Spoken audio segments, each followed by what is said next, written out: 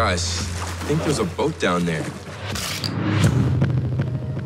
This is my father's. Did you tell your father that you wanted to be Peter Pan when you grew up? Is that how this all started? You know, I'm hearing the deeps of it, but it's like how this thing really started is you wanted to be Peter Pan as an adult. The love of acting, the love of it, first, I would say for me was I used to watch all the bonus features and everything I could on the DVDs I would get as a kid. But I did when I was young, like cut up clothes to make costumes and like. Oh yeah, I've seen pictures of you and Nick. Yeah, especially my cousin Nick. We used to do all sorts of stuff, especially when Star Wars was out. Oh, it's fantastic. But yeah, I remember like my dad kind of came to me and was like, "You gotta stop cutting up your clothes, you know? Like those aren't real. Those people are actors." And I'm like, "Well, I guess I want to be an actor." And you know, he believed in me. We auditioned in Austin and we lived in Conroe, which is a 3-hour drive there. So it'd be like 3 hours there, audition, 3 hours back, which now I couldn't even imagine, you know? You guys used to do that quite often, like sometimes 2 or 3 times through the week. Pulling me out of school, if necessary, you know, that's how seriously we had to take it. It was either you take it seriously or you don't. Or you don't. You know, and that's what separates it. I mean, it was still difficult, and you question like, am I doing the right thing, you know? And how many people are affected behind my dream, you know? So you had to take that into consideration also. And I had a support system, you know, with my wife, and she was there, she supported, and she believed the same thing I believed, this could happen. And people say, "Oh, how did you get started?" I'll tell them, like, remember when I was doing this and I was with you? I was starting back then. That's where it starts. I think it's important that people know, like, you don't just show up, you know, one day in the middle of your dream, but there are just some amazing sacrifices that are required of you if you really want to get there. Really, the big investment move, the first one, was you and your dad left home. At 13 actually. We drove to California in a rental car, and then when we got there, we didn't have a car, so we had to go buy one cash. Just an old, we had to buy an old cash Lexus. We stayed with a roommate. Just to kind of figure it out, you know, at 14 without any credits really, you know, with my manager in Texas, you know, just trying to find people in Los Angeles who would just take a chance. You found a lot of favor while you were there. We did. We found, like, God blessed us for sure. But it wasn't easy. We talked to a lot of management teams, and we luckily met with my manager now, Jessie Green at Monster Talent, who I guess she saw it, you know, whatever it was, and you know, God blessed me, and she was willing to sign me and work with me. So you guys stayed out there for like how long? About a year. About a year? And then you guys came back. I got booked in a nice indie film called Edge of the World, which shot in Amarillo. Your uncle absolutely loved that. Oh yeah, it was an amazing time to shoot. Great. I met a lot of friends and great castmates. And so it started building from there. Actually, I moved back, I finished high school, and at 17, I went back to California. How was that? Coming here, you're in high school because, like, what, you're in the 10th, 11th grade? When I went back to high school, I started my freshman year. You stayed in school, and then you left again your junior year. How was that?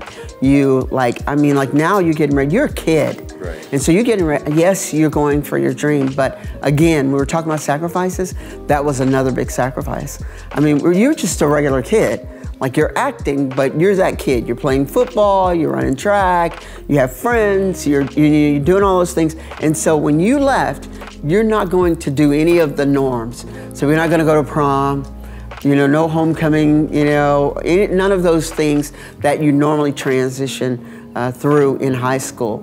And so how was that? I mean, I'm not gonna lie, it was tough, you know, like, some days I regret not going to prom, not doing that. I think what we were trying to do, our family kind of saw beyond that. We realized that the sacrifice would have to be very high if we wanted to end up where we wanted to end up. Right. And you just believe in yourself and believe in what you're doing. One thing I always say is have discipline and consistency, and you'll get there. And you'll get there. You'll get there. You know, there's been time like when Jonathan did Revolution, I'm like, okay, he can. And I put him on there, and then Joe was like, Your husband said, you know, you can do anything you want to do. You told me it's going to be on TV. I flip on Revolution. There's Jonathan. And so that's when it got real to me, like, oh, wait, he can do this. Let's try to do this. You talk about sacrifices, not only just you, but your parents too. I remember when your father was here working and you guys were out there. And so that lasted like, what, about a year? It was about a year. He was away from us, and it was very, very difficult, you know? I kind of just had to become the man of the house, and my father couldn't see his wife and his kids, and I know that hurt him. He was, I know it was hard for you because you guys are like best buds. Yeah, and of course, me and my dad are like this. Yeah, you know, right? We tell each other everything, so it's kind of hard. You know, he's constantly calling to kind of see how things are, but there's a 3-hour time difference. Right. So, I'm awake, he's asleep. When you guys were asleep, he was calling. Yeah, he was calling. And then he's sleeping, I'm calling. And Right. It was really tough moving to Los Angeles by myself. I knew no one, but the sacrifice did start here. Because we always try to put our children in the position to be able to see where they could be or where they can be. Right. And sometimes that meant really sacrificing financially to be in a better place, to put you in a position where you don't have naysayers sometimes, right? And you can be around people who Are like-minded. are like-minded. There were a lot of financial sacrifices in that, to be around those visions of greatness, so that you can see that, you know, I may not have superficial things, right? But what's most important is that I do have my faith and I have my family. I can see myself at this end place.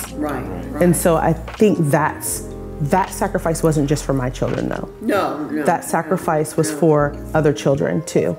yeah, it was, we just kind of felt like God would not have brought us this far to fail. You know, he's done so much to kind of just bless us and get us through in days, and there were plenty of times and days when we were like, you know, like this might not be it. I know. Like, well, I don't know how we're gonna be in this house tomorrow. Your dad was telling me, he said, yeah, I would look at it and I would think, you know, well, we're going back and we're gonna go stay with Gina for a bit, and then we'll just come back. It was never, ever, we're not gonna do it. It's like, if we need that time, we're just gonna go back and regroup and then come back again, because he so believed in you and he believed in your gift.